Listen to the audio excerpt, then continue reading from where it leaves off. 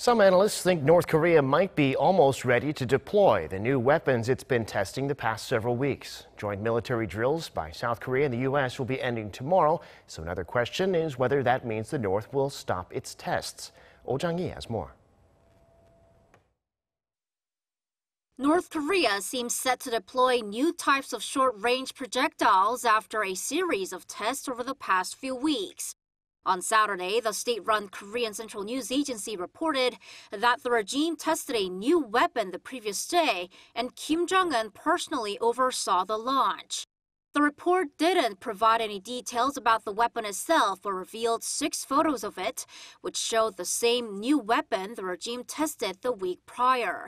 The weapon is assessed by military experts as North Korea's version of ATACMS, a surface-to-surface tactical missile system developed by the U.S.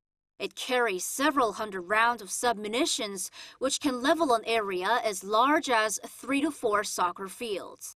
The North's test fire of the new weapon comes in addition to its test of a new guided multiple rocket launcher and a new short-range ballistic missile that resembles Russia's Iskander and has a pull-up maneuver.